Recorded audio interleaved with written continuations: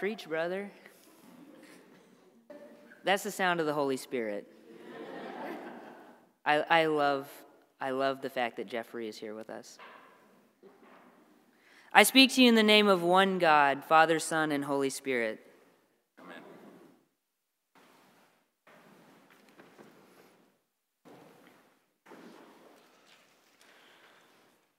It's no accident that in Lent we're talking about baptism. If you were at the Ash Wednesday service, the call to a holy Lent goes through the history of baptism in the church and how Lent was a preparation for the catechumens preparing for baptism in the earliest days of Christianity. So it doesn't surprise me that we have this first Sunday of Lent, a passage about Jesus' baptism, the importance of baptism, and the covenant of Noah, which is, according to Peter, prefiguring baptism. And baptism is about change. It's about a change that happens in a moment, but then a change that also takes the rest of your life to perfect.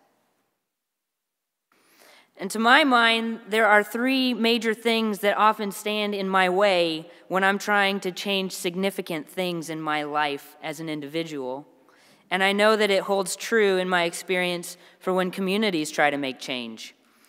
The first is when we don't realize that there's a problem that needs to be rectified. You can't change something that you don't know is wrong. The second obstacle to change is when I realize that I do want to make a change, but then I somehow rationalize that it's really not that big of a deal after all. The third obstacle to change is when I'm just so scared of what the other side of that change might look like. If I'm making this change, am I going to be losing something significant that I won't be able to replace? What does the other side look like? These are the three significant obstacles to change that I can think of. There are also obstacles between us and repentance, and they're the same obstacles. Repentance is just the church's fancy word for saying, turn back to God. Repentance is the first step in the process of changing and amending our lives. Now, maybe like me, you fit into one of these camps this Lent, or maybe you fit into all three, depending on the day and depending on the situation. I often fit into all three. In any case, I'd like to offer a little bit of hope and a little bit of good news, Jesus style. In our devotional that we have this year, the Ash Wednesday reading from C.S. Lewis really hit on this first obstacle to change, the I don't know that there's a problem. And C.S. Lewis says, Christianity simply does not make sense until you faced the sort of facts I have been describing. Christianity tells people to repent and promises them forgiveness. It therefore has nothing, as far as I know, to say to people who do not know that they have nothing to repent of, and who do not feel that they need any forgiveness. It is only after you've realized that there is a real moral law and a power behind that law, and that you have broken the law and put yourself wrong with that power.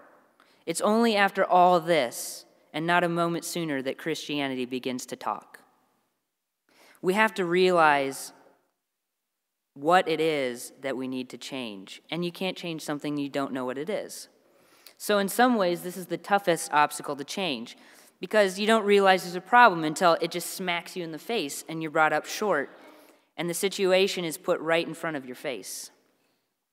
I had a situation like this with my niece. She's half Mexican, and I noticed one day that she was playing with a doll.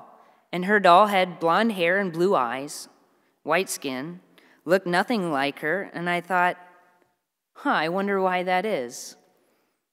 And after noticing that, I went to Target, and I noticed that the only dolls that they sell are blonde hair, blue eyes, or brown hair, brown eyes, white dolls. And it hit me in the face. This thing I didn't even know that was right in front of me. Why is my half-Mexican niece only playing with white dolls? What is she going to think about herself, about the beauty of being part Latina when she grows up? Is she going to think that it's a detriment? Is she going to think that only blonde-haired, blue-eyed dolls are cute and pretty? I tend to wrap myself in this neat little bubble to help protect me from the evils of life, so that when I don't realize something, it's usually because I've made myself this nice little protective shell.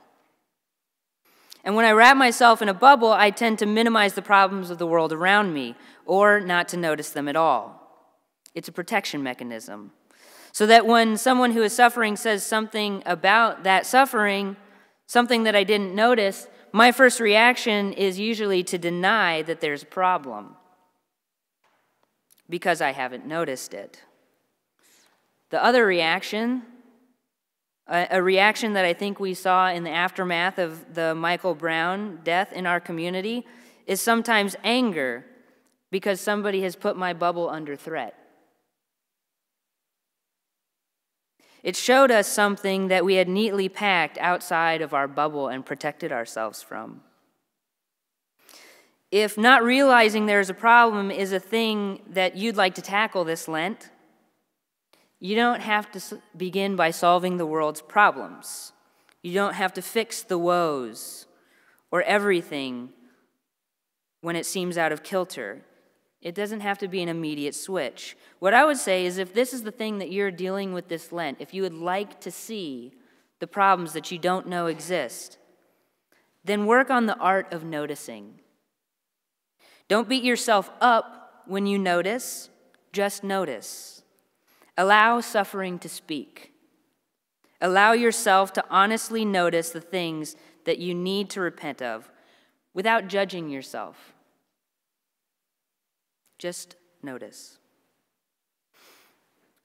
Now, this leads us into our second obstacle, because if you have noticed, then the next step is doing something about it, if that's the step in the process you are on. If you've noticed it and you want to fix it, then the next step is to do something.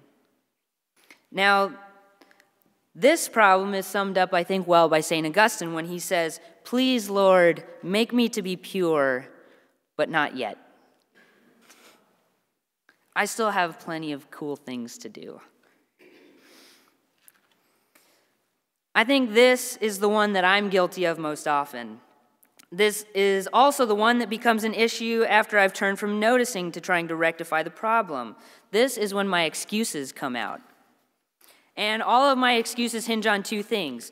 Either I minimize the problem so that it's not that big of a deal, or I minimize my ability to do anything about it.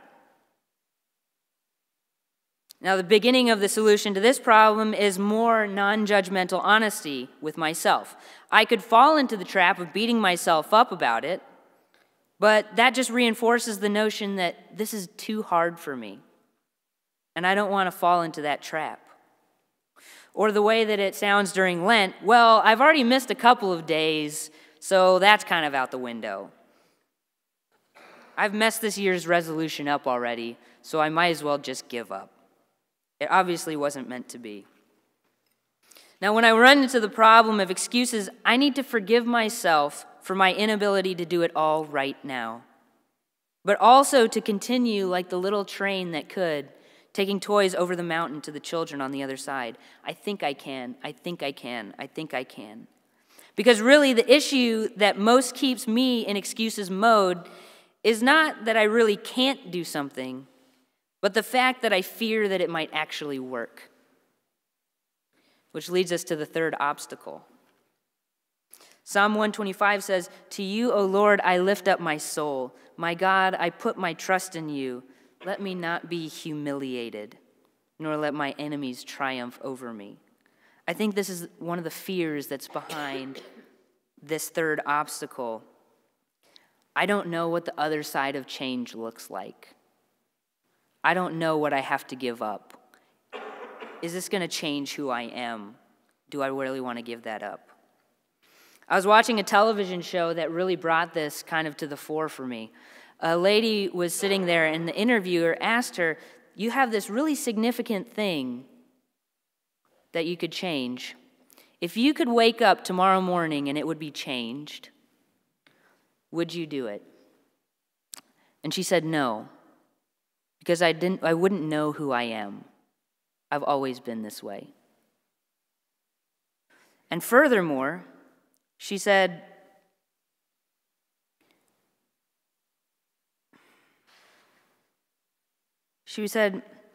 I would have to completely change my lifestyle in order to not get back to the place where I started. And that's a kind of death. Change can be a kind of death. But the good news in this obstacle is our covenant with God. When you look at the story of Noah, and you look at this as the prefiguring of baptism, or even if you don't look at it as the prefiguring of baptism, as Peter suggests, the whole land was flooded. And God said, I will never do this again. I will never cover you up. I will not destroy you. You will come through this to the other side. And the significant thing for us, if you do look at this as a prefiguring of baptism, is that when you go under the water, because Jesus died and was resurrected, you know you will come back out of the water. You will be changed.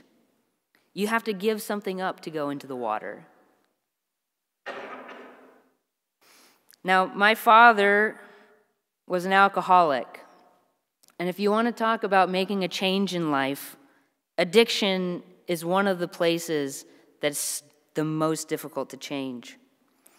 And my dad told me, when I wanted to change, first I had to realize that there was a problem. I didn't think there was a problem. I didn't think this was a coping mechanism. And when I decided that it was a problem and that I had to change or die, I knew that something needed to be done. And it couldn't be halfway. My dad was a bartender and a wine salesman for his entire life. And he had to give that up. Sometimes you have to give up friends if those friends are leading you into the same kind of lifestyle that you've been living.